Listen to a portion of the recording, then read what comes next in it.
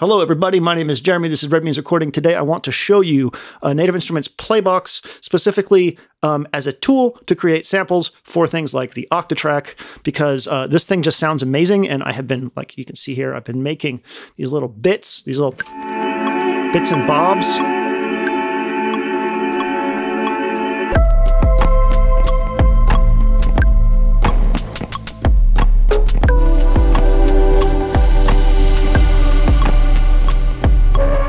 Oh, so good. So what you just heard was me playing drums from Playbox. Apparently it has drums in it. I didn't know that until I just got to this.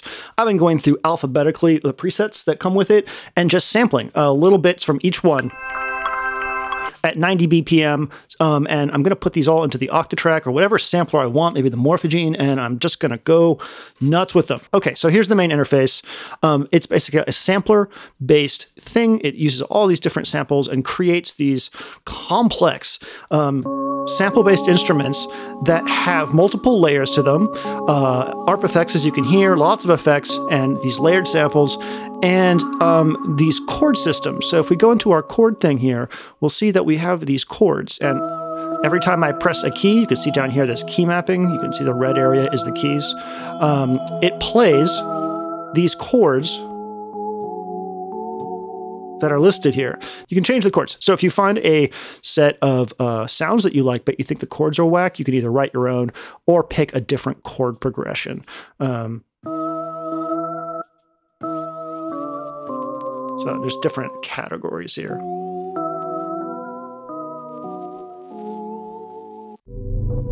Oh God, so good. So cool sounding.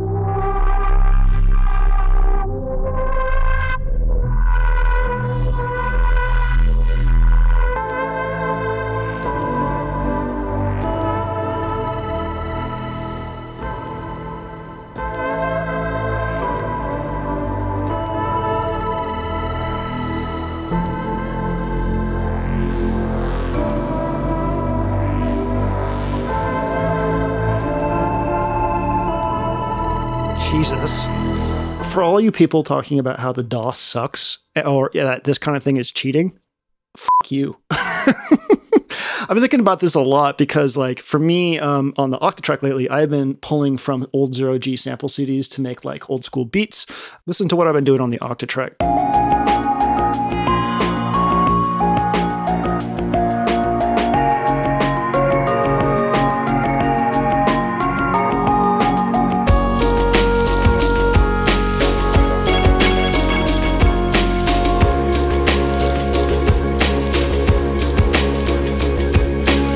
So that's what I've been doing for the last like 5 days or so. I've been diving into the Octatrack as a sample-based performance tool. It's going a little rough, honestly. This thing's weird, but I'm highly dependent on complex pad-like sounds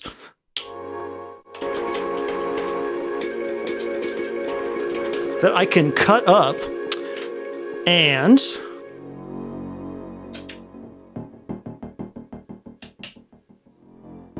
use as seeds for songs. So the Octatrack has been instrumental in that for me. And when I got a hold of Playbox, or when I heard about Playbox, I was like, holy shit, this sounds like the exact kind of stuff that I have been asking for the Octatrack. I've been using old 0G sample CDs. I've been using the Altered States collection, which is like an old 90s or 2000s sample collection of weird pads and stuff. And it's great, but I can write my own chords and stuff like this in here. And there's this sort of modern sheen to the Playbox stuff that I really like. So I'm excited about it. It's a way for me to create really cool content for my samplers that I would not be able to do in another way. The sound design going on behind Playbox is wild, and I'm literally just playing presets.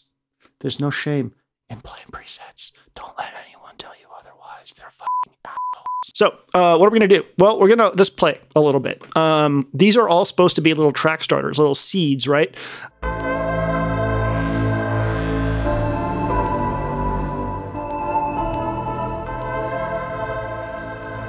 Oh yeah, one thing you'll probably need to do with these is turn off this goddamn pan thing. The magic pan. That is in effects in stereo. A ton of these have like a crazy LFO on the pan. And I don't know why. It's like all over the place. It's like, y'all need to chill with this panning, please. All right, so let's go ahead and record some MIDI, and then we'll just immediately sample it.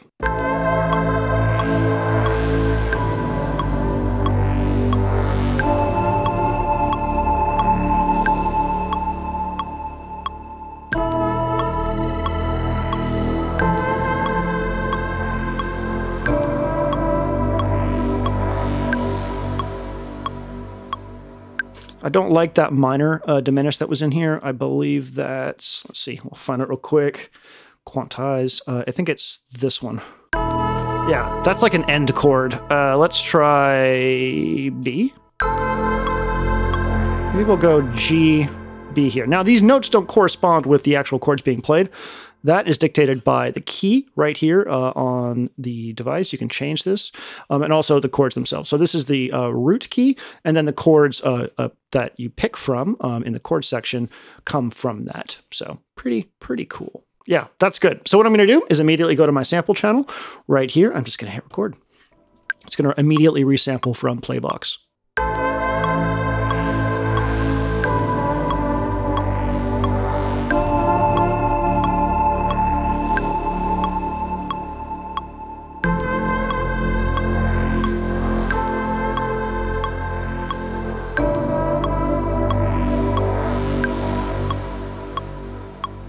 What I'm going to do for all of these is I'm going to make them a clean loop. So I'm going to get rid of this little tail here. And that way, when I bring it into the Octatrack or something else, I know that it can be evenly sliced up for the next thing. All right, next up, we're just going to keep on iterating a little bit through the different presets. That's all we're doing here. Let's see. Did I miss some good ones? Let's find out. Last was drums.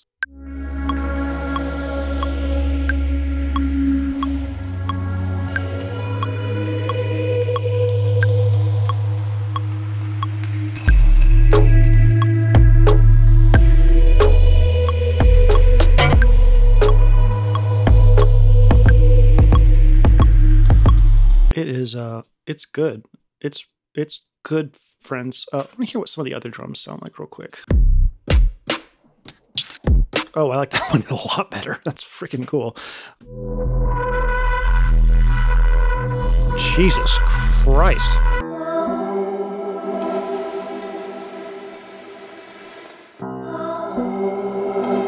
God damn. Let me see the chords. So there is an E minor chord.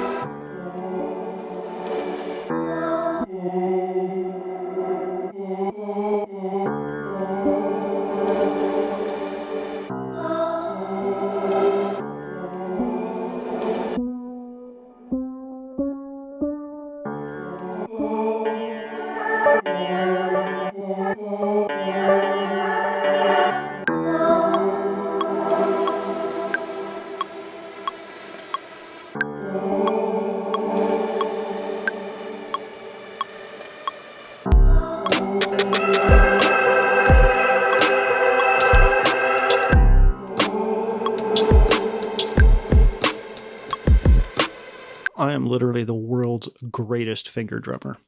Don't you forget that.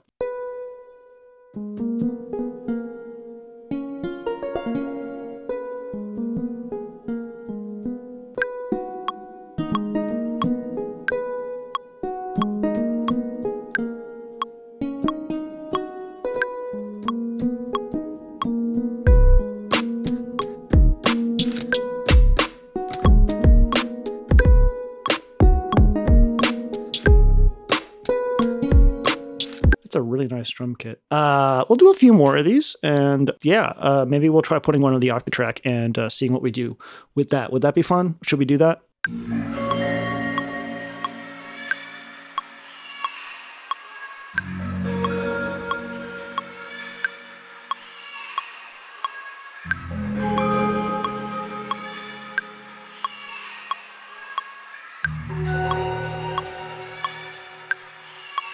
There's some really cool stuff that happens in these, and I haven't dug deep enough into the plugin yet to really understand what's going on.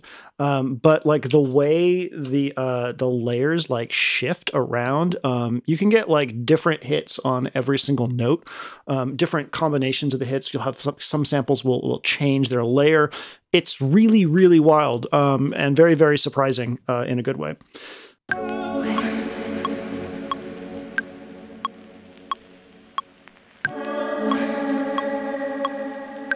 Yeah, see how the vocals stuck out there?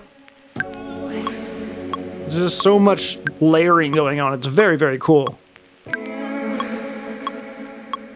One more, and then we'll put one of these in the Octatrack and see how that works out. And I'll give you a little just a little Octatrack taste test. Octatrack taste test. I'm not gonna lick the Octatrack.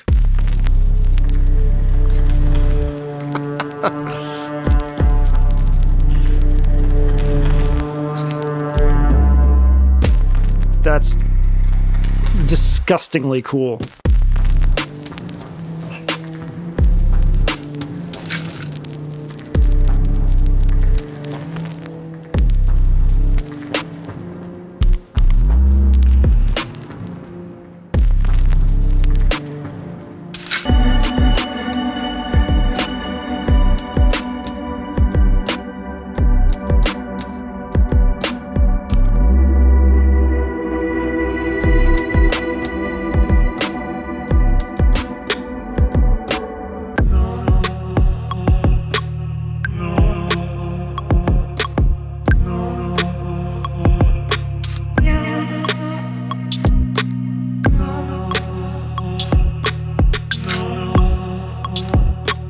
It's beautiful.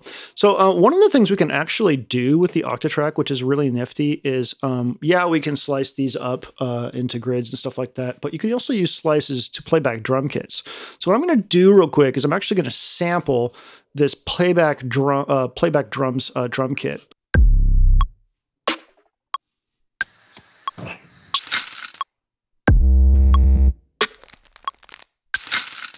Boom. So in this kind of sense, it is important to make your life easier on the Octatrack to keep the same amount of space between each one of the notes that you're sampling, just because otherwise slicing becomes a bit more of a pain.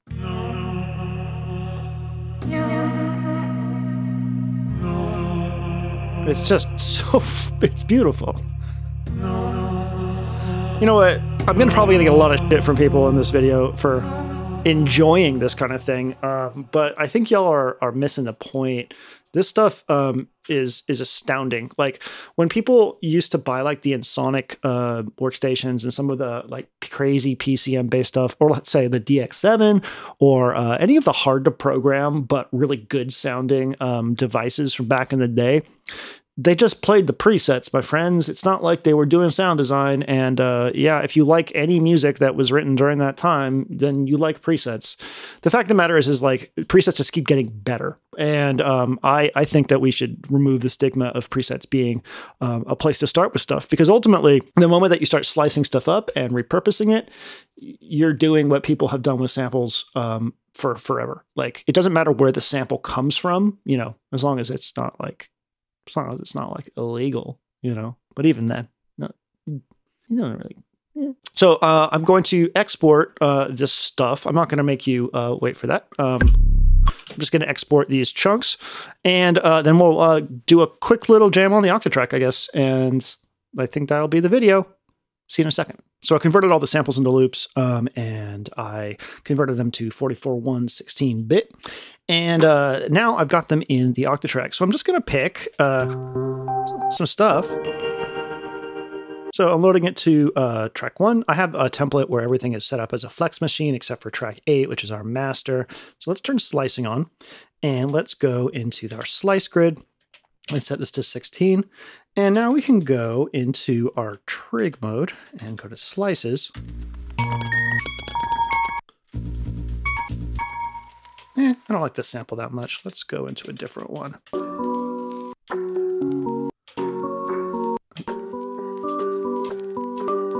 This is trying to time stretch it for some reason, but that's because I have my tempo still set to 120. We're working at 90. So let's go ahead and set it to 90.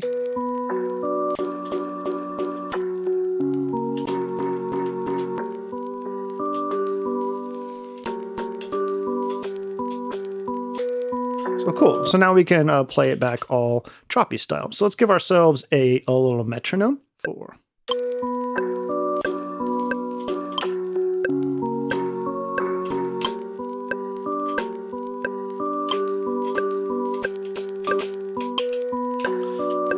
Go ahead and quantize that.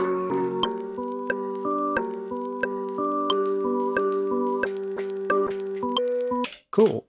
My second track I usually do a beat on. So let's go grab one of those drum kits that we made, and I'll show you how we can use slices to play back a series of drum hits in a slice thing. Cool. There's that kit that we made near the middle. So slice grid, is it 8 slices? That looks about right. Yeah, so this is a way you can make kits in the Octatrack. You basically create even spaced drum hits and then use the slicer to be able to play them back.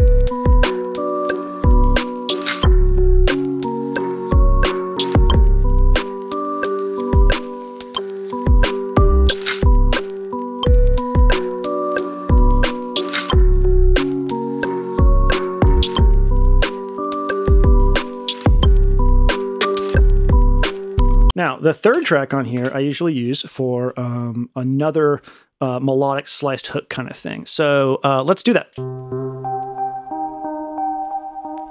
We know it needs to be minor.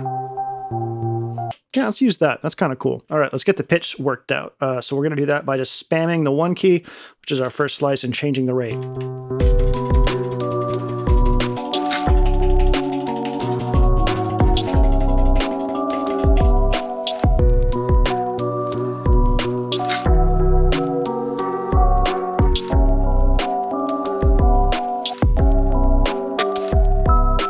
So we have a bit of a complex chord progression, so we're getting a little bit of dissonance, but we're trying to minimize it. And we can actually minimize it more by going into our filter here and turning up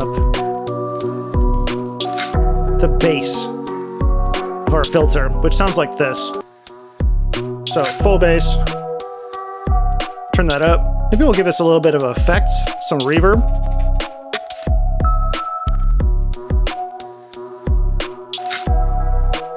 And maybe some distortion. I've been using a lot of distortion on the Octatrack because it sounds really good. Let's go into here. I've been doing a compressor, just really blowing it out, and then a little bit of the dark reverb.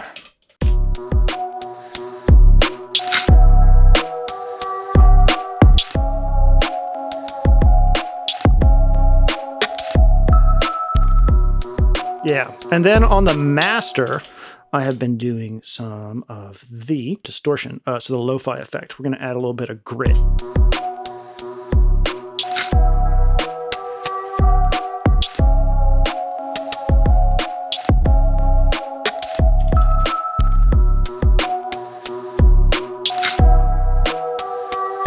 I really want it to pump and feel kind of nasty, you know? All right, next up is a bass line. So that's what I use for track 4. Go in here and I have all of these Synth Explorer things. I can't remember where I got them from. I think it was from Loop Masters. But basically what these are is a whole bunch of single hit. Oh, you know what? Hey, let's see if we can use Lego Welt. Let's use our friend Lego Welt instead. Lego Welts, these are free samples. I've talked about these before. They're really, really good.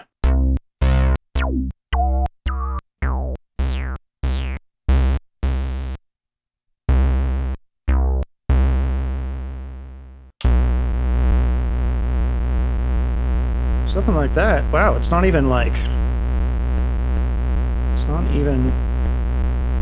making a lot of nasty zero crossing sounds. It's pretty good. All right, we'll go into our effects. Distortion. Yeah, Jesus, that's a big old bass.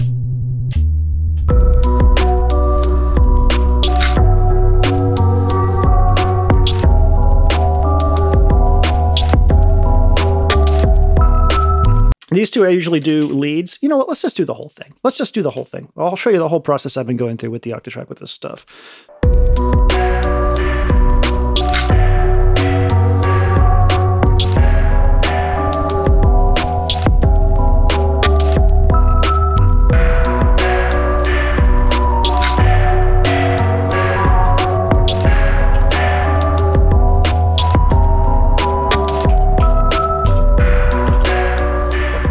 battery part.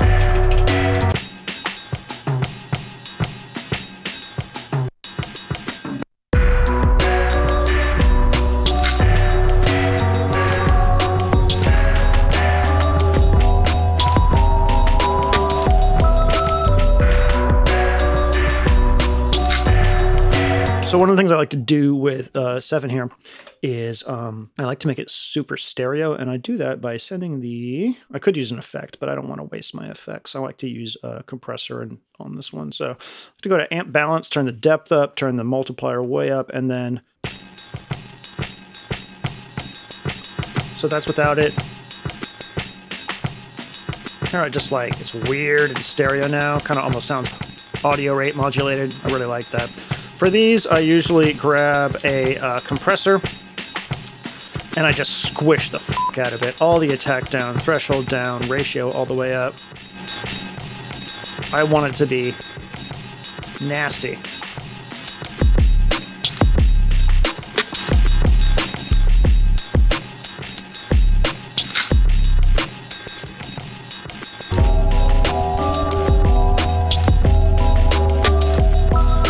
And then all you have left, for me at least, I usually iterate on this pattern, but what I will do here is, theoretically, I could come in and start doing scene stuff, so.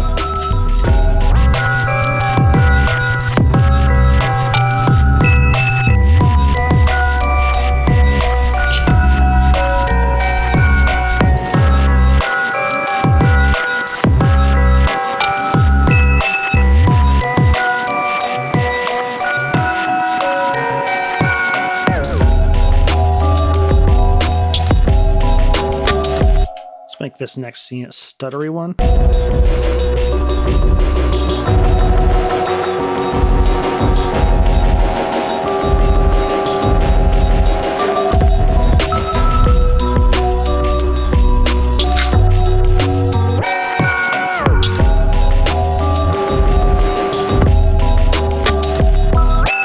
Then one last scene. I don't know. Let's reverse everything, shall we?